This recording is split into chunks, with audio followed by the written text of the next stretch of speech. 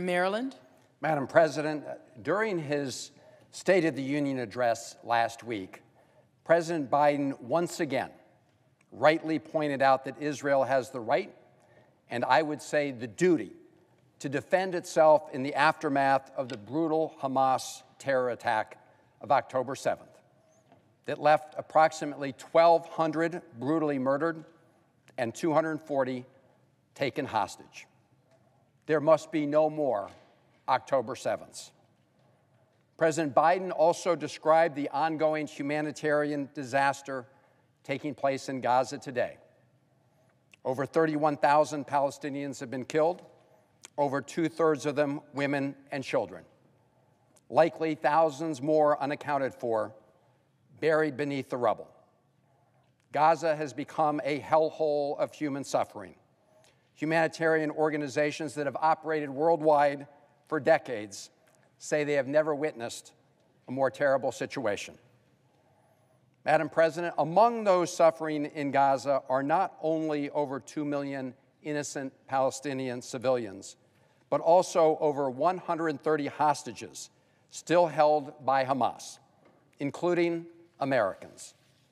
Earlier this week, I met with some of the families of Israeli hostages whose loved ones were kidnapped and are still being held captive, as well as one brave woman who was held hostage and released during the November pause. Every day that they are separated from their loved ones, not knowing what will happen to them next, is a day of unimaginable mental anguish and torment. That's why we must prioritize the release of the hostages and end the suffering of Palestinian civilians. And the only way to do that is to secure an immediate ceasefire and release all of the remaining hostages. That must happen. But until it happens, we must do everything in our power to protect innocent civilians and end the humanitarian disaster in Gaza. Today, 4 out of 5 of the hungriest people on earth are in Gaza. Hundreds of thousands of them are on the verge of starvation. And over 23 children have crossed that grisly threshold and have died of starvation. Cindy McCain, the director of the World Food Program, has warned of an imminent famine. Injured children are having their limbs amputated without anesthesia. Sewage is spilling onto the streets, and humanitarian officials are seeing spikes in the spread of various preventable diseases, like diarrhea among children. Mr. President, 2 weeks ago, the world got a glimpse of a horrible scene. Over 100 starving Palestinians were killed as they reached for food from trucks. In the aftermath of that horrible event, President Biden has ordered airdrops of food supplies. I support that decision because when people are starving, every parcel of food counts. But airdrops are just a drop in the ocean of need. So I was also glad to see the President order the building of a temporary port to help deliver more aid by ship. But that port will likely not be ready for at least 60 days. And even then, it will not be sufficient to meet the humanitarian need. All of these extraordinary efforts to deliver aid by air, by sea, are being undertaken when we know that during the pre-war period, when there was already a near blockade of Gaza, about 500 trucks still crossed daily through the Kerem Shalom crossing into Gaza. And those 500 trucks crossed every day when the need was far less acute than it is right now.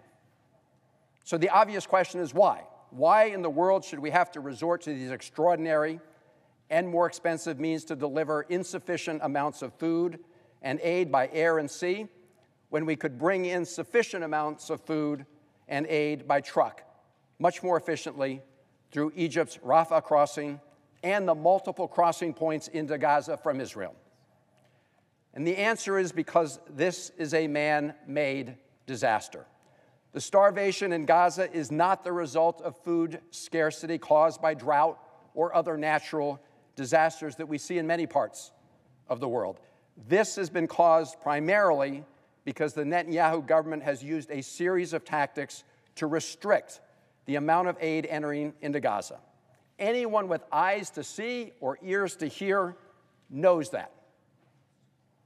Members of the Netanyahu government, like Smotrich and Ben-Gvir, have made no secret of their intentions.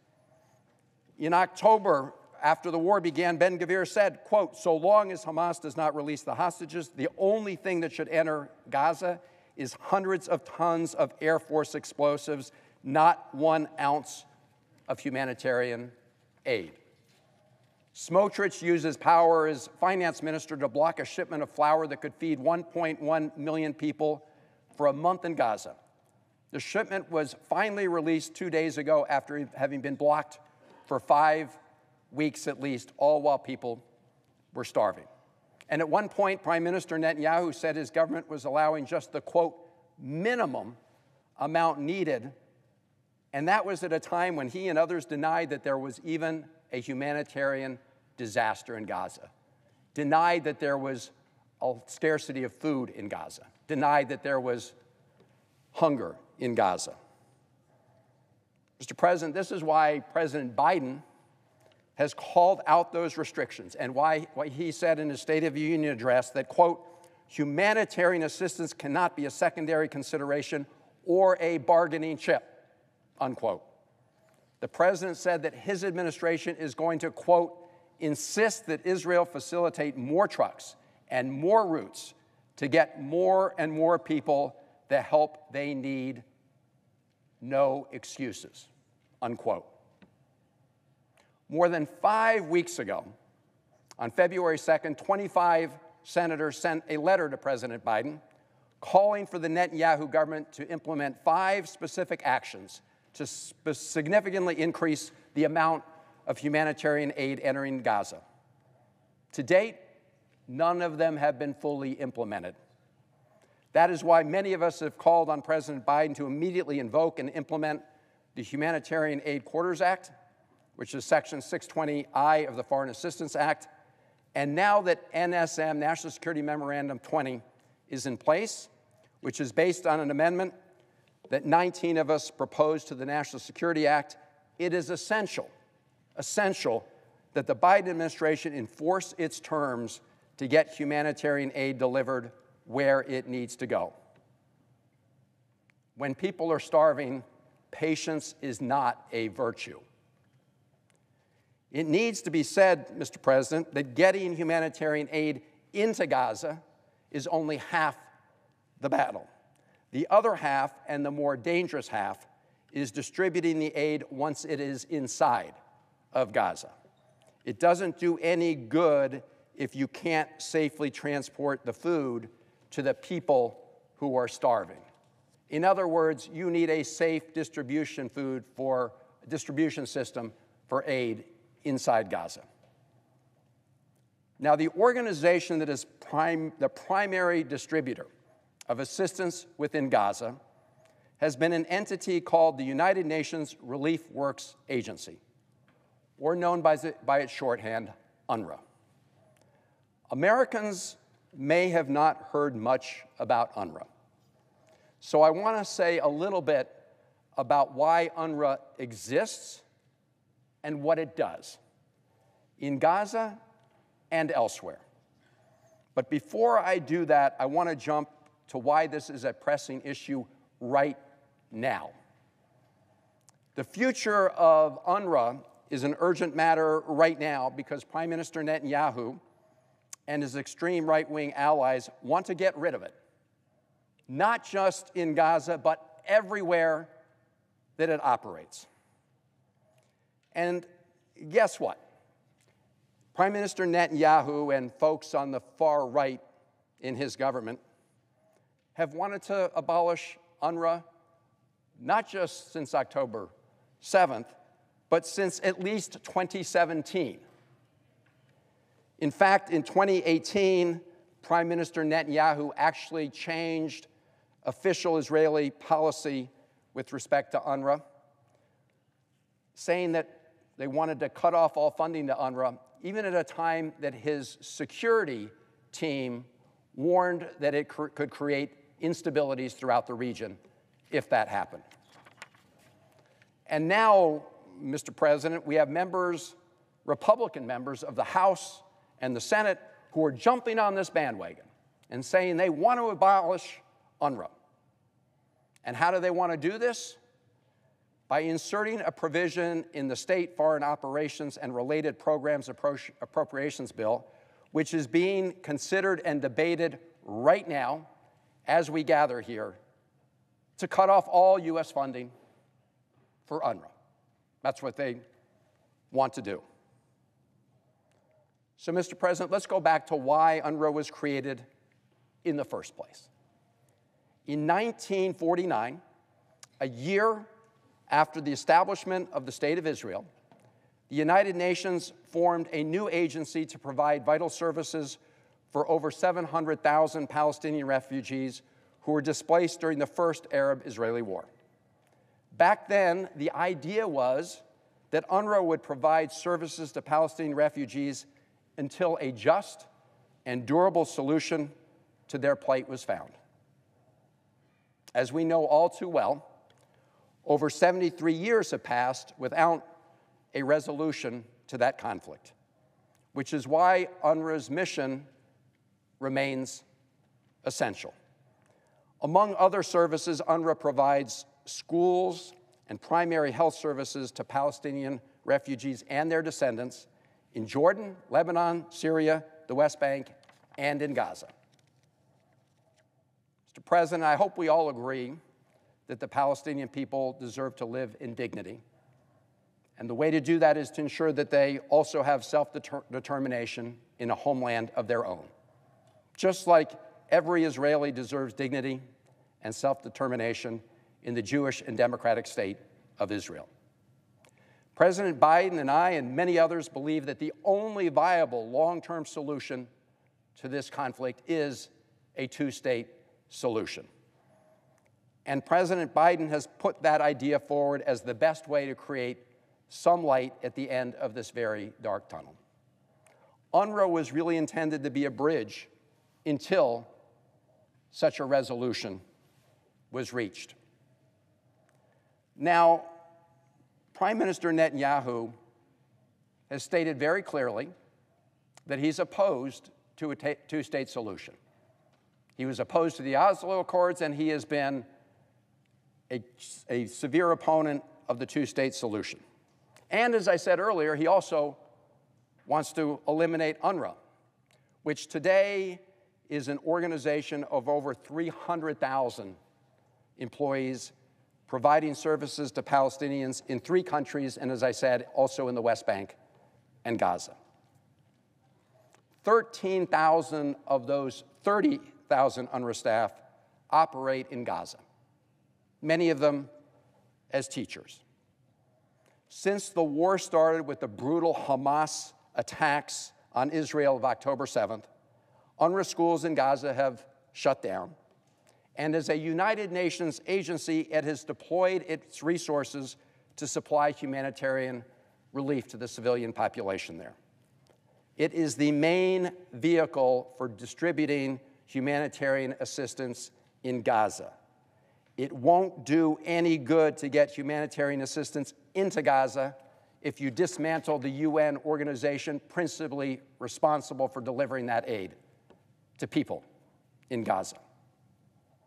This morning I met with Chef Jose Andres, and I applaud him for his efforts and the efforts of the World Central Kitchen around the world, including in Israel and in Gaza. He said, and I quote, "Support for UNRWA is vital. If you want to feed people, you need to support UNRWA.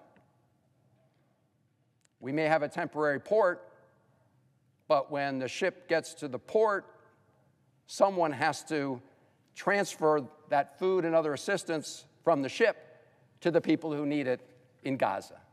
And UNRWA is the principal distributor of assistance. And you talk to the World Food Program and others, they say very clearly they cannot replace that capacity that UNRWA has. Now, Mr. President, in late January, the Netanyahu government alleged that up to 14 of UNRWA's 13,000 employees participated in the horrific October attacks against Israel. These are, of course, very serious allegations, and UNRWA has taken them seriously.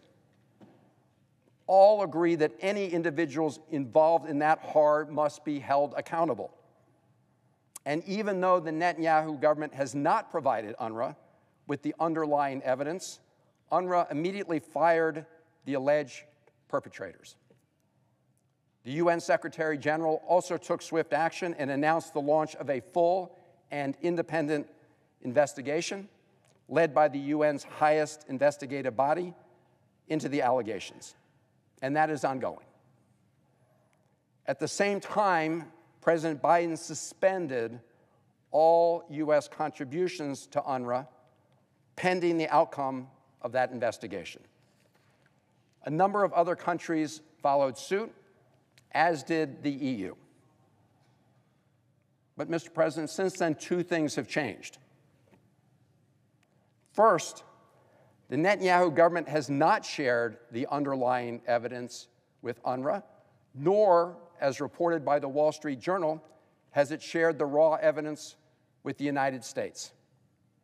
In fact, I urge every one of my Senate colleagues to read the classified report prepared by the DNI. And I especially urge my colleagues to read the intelligence assessments about the many other claims the Netanyahu government has made against UNRWA, and there have been many. I'm sure that many of my colleagues are unaware of the fact that UNRWA has long provided both Israel and the United States with the names and identities of all its employees for full review and vetting. Now, Israel, of course, has far more extensive intelligence capabilities than UNRWA, but apparently they have never previously raised complaints about any of the UNRWA employees on the lists given to them. Second, Mr. President, the EU and many countries that initially suspended their financial support for UNRWA have since restored their contributions because they have acknowledged the desperation in Gaza and the irreplaceable nature of UNRWA. In fact, even prior to these allegations, UNRWA had asked the UN Secretary General to convene an independent review group to assess whether UNRWA is doing everything within its power to ensure neutrality. So again, UNRWA in Gaza is an organization with a staff of 13,000 people that is delivering essential life-sustaining aid to over 2 million people. And what the EU and these other countries that have restored UNRWA funding recognize that it is inhumane to cut off assistance to 2 million people because of the atrocious alleged acts of 14. Punish the 14. Don't punish 2 million innocent Gazans. And that is why I believe that President Biden should restore this assistance now. Now, Mr. President, the notion that UNRWA is somehow a front group for Hamas is a total lie, pure and simple. The individual dispatched by President Biden to be the U.S. humanitarian coordinator in the region is a veteran diplomat, Ambassador David Satterfield. He has repeatedly debunked claims made by members of the Netanyahu government that humanitarian aid provided by UNRWA has been diverted to Hamas. Specifically, he said the following, and I quote, "I have not received any allegations, evidence, or reports of any incidents of Hamas diversion or theft of U.S. or other assistance or fuel from UN-delivered assistance from any of our partners or from the government of Israel since the humanitarian assistance resumed in Gaza October 21st. Not a single report from Israeli government officials or anybody else about Hamas diverting aid that was being transported by UNRWA or other UN agencies. My colleagues, you should all know that the individual overseeing operations on the ground in Gaza today is an American named Scott Anderson. He is a 21-year Army veteran from South Dakota. He is a no-nonsense guy. I urge every senator to talk to him. The notion that Scott Anderson is part of a front organization for Hamas is patently absurd. The truth is that before the war started, Prime Minister Netanyahu did not pretend that he wanted to dismantle UNRWA on the grounds that it was a proxy for Hamas. He has long wanted to eliminate UNRWA, not only in Gaza, but everywhere else that it supports education for Palestinian school children and health care for Palestinians, like in the West Bank and Jordan. As I said, he's been trying to do that since at least the year 2017. And now he has Republicans in Congress joining him in calling for the defunding of all U.S. support for UNRWA, not only in Gaza, but throughout the region.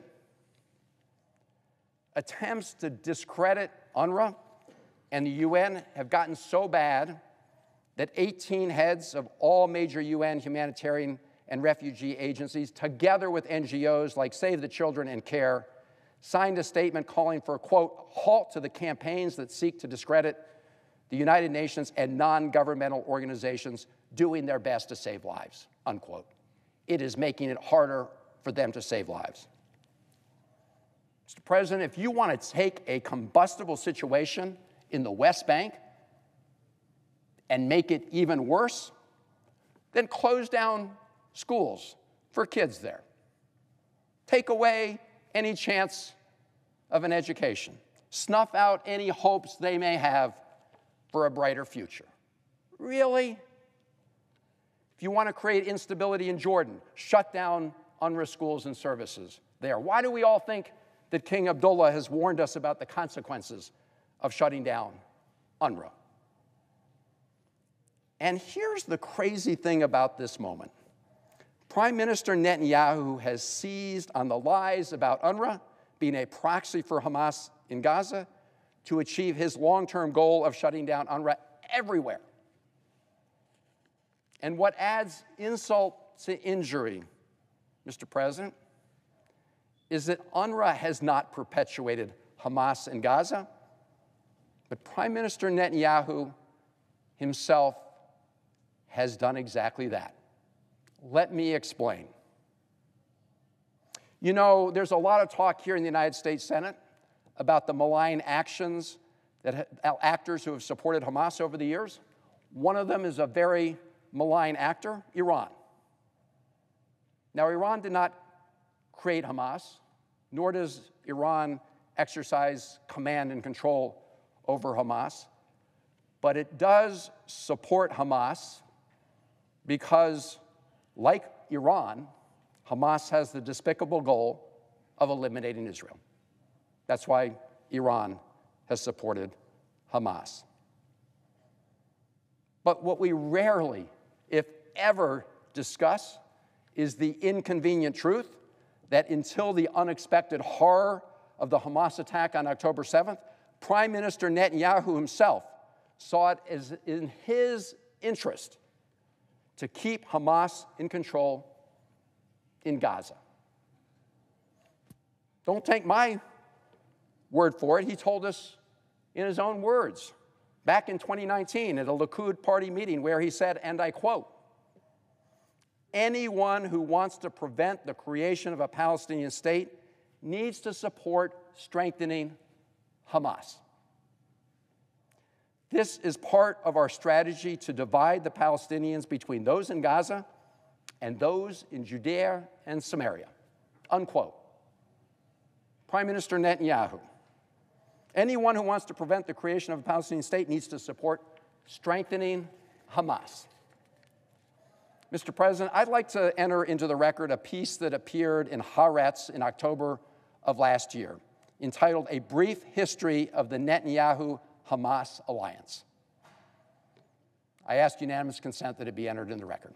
Without objection.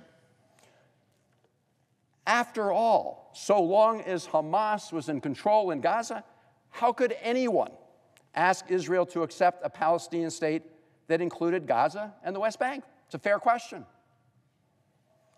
So what are some of the ways in which Prime Minister Netanyahu has enabled Hamas to maintain its control in Gaza? Well, another thing we've heard a lot about around here is the money from Qatar that went to Hamas.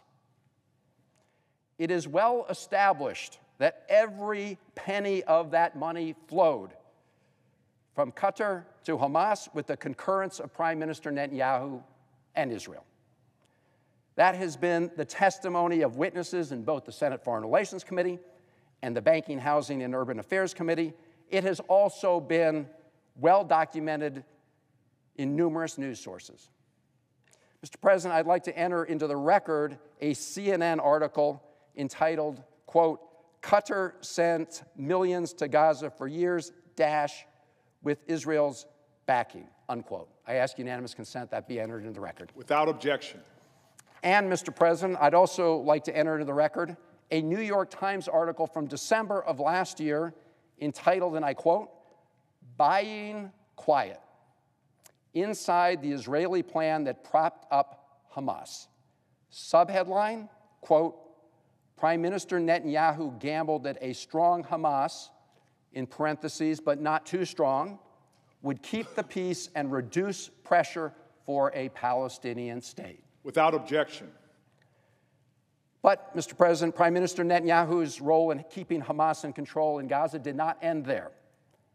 Mr. President, I would like to enter into the record a New York Times piece, again from December of last year, headline, and I quote, "Israel found the Hamas money machine years ago. Nobody turned it off," unquote.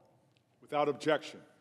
And I want to quote from Mr. Levy, who is quoted in that article. He was the Mossad chief in charge of economic policy, who says, and I quote, "I can tell you for sure that I talked to him," referring to Prime Minister Netanyahu, "about this, but he didn't care that much about it," unquote. The article goes on to point out that Mr. Netanyahu's Mossad chief shut down Mr. Levy's team, the task force called Harpoon, that focused on disrupting the money flowing to groups, including Hamas. So, Mr. President, let's go back to why Prime Minister Netanyahu and his extreme right-wing allies, like Smotrich and Ben-Gvir, wanted to keep Hamas in place in Gaza. It's because, as they've said, their primary goal was to avoid the establishment of a Palestinian state. And so long as they could keep the Palestinians divided, they could avoid a united national movement for such a state. And as so long as Hamas was in control in Gaza, it proved a useful foil against recognizing a Palestinian state that included the West Bank and Gaza until the horror of October 7th. Now, the corollary to not threatening Hamas's control of Gaza has been to systematically weaken the Palestinian Authority in the West Bank. The terrible irony, of course, is that while helping perpetuate Hamas, which was dedicated to the destruction of Israel and is dedicated to the destruction of Israel, Prime Minister Netanyahu and his allies have undermined the Palestinian Authority and the PLO, which for over 30 years since the Oslo Accords have recognized Israel's right to exist and have sought to coexist with Israel. Their strategy: keep Hamas in place, undermine the Palestinian Authority. In fact, even today, during the war in Gaza, Finance Minister Smotrich is withholding an even greater share of the PA's own funds, and since coming to power, the Netanyahu government has advanced even more settlements and allowed even more outposts deeper in the West Bank. And of course, that further undermines the legitimacy of the PA in the eyes of the Palestinian people by exposing their total inability to stop those actions. Even as they, the PA, help provide Israel with security in certain areas of the West Bank. So Prime Minister Netanyahu has advanced this strategy, weakening the Palestinian Authority and facilitating Hamas in order to prevent Palestinians from being able to live in dignity in a state of their own. And the reason Prime Minister Netanyahu and the far-right extremists in his government, like Smotrich and Ben-Gvir, don't want a Palestinian state in the West Bank is that they want it all for themselves in what they envision as a greater Israel. If you have Palestinians in the West Bank or a state in the West Bank, you can't implement the vision of a greater Israel, their version of one state. So, Mr. President, we come full circle. UNRWA was established to be a bridge to provide services like education to Palestinian refugees after they were displaced. And I am sure its founders did not expect it to be around for so long. But that is because they likely never envisioned that 74 years later, the conflict that gave rise to UNRWA would remain unresolved. But it is unresolved. And now Prime Minister Netanyahu has openly opposed President Biden's call to resolve it ultimately by enacting a real two-state solution that would include normalization of relations between Israel and Saudi Arabia and the other Arab countries who have yet to recognize Israel. Important security needed for the Jewish state of Israel. And at the same time that Prime Minister Netanyahu wants to torpedo a two-state solution to resolve the conflict, he also wants to pursue his long-term goal of ending the organization that was born out of that conflict, UNRWA, and eliminating the services that it currently provides to Palestinian refugees. Mr. President, the United States should not be complicit in this scheme. We should not be a party to defunding UNRWA in Gaza, which is right now playing a critical role in the delivery of desperately needed food and humanitarian assistance to starving people. Nor should we be complicit in defunding the essential services UNRWA provides in places like the West Bank and Jordan and other places. I support reforming UNRWA, but not eliminating it. The question of defunding UNRWA is, at this very moment, the biggest unresolved issue in the Foreign Operations Appropriations Bill. I call upon responsible members of Congress in the Senate and the House to ensure that the United States does not defund UNRWA. Members of Congress who argue for the elimination of UNRWA have never bothered to drive a short distance from Jerusalem to visit an UNRWA school and hear young students talk about their dreams to be doctors, engineers, and educators, like some of us have done. There is hope in these schools, not hate. And frankly, that's what we should be able to do here in the United States Senate. We should be on the side of hope. We should not be a party to more people starving in Gaza. We should not be a party to the closing of schools for Palestinian students in the West Bank, Jordan, and other countries. And the United States should not be a party to creating even more instability in the Middle East. Mr. President, like many of my colleagues and like President Biden, I believe the only way to create some light at the end of this dark tunnel is to find a path that ensures security for the Israeli people and dignity and self-determination for the Palestinian people.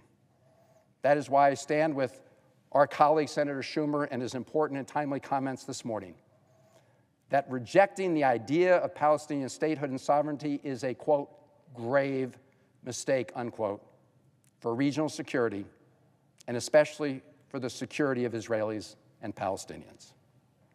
Prime Minister Netanyahu has said that a two-state solution would be a big reward, he says, for Hamas.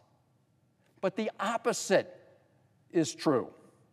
Hamas has one plan: the destruction of the state of Israel and replacing the Jewish democratic state with one of their own. They want one state, A two-state solution is contrary to everything Hamas stands for and all it seeks to achieve. So far from being a reward, it would be a denial of their goal of one state under Hamas control. We all know that the road ahead will be long and it will be hard. In the aftermath of the horrific Hamas attacks of October 7th and the current humanitarian disaster in Gaza, it is hard to imagine a time of peace and stability. That will only come when Palestinian leaders who fully embrace the right of Israel to exist in security and Israeli leaders who recognize that Palestinians must have a viable state of their own both make the necessary risks for peace. So, Mr. President, let us push for an immediate ceasefire and a release of all the hostages, and then let us create a flicker of hope in this moment of darkness. I yield the floor.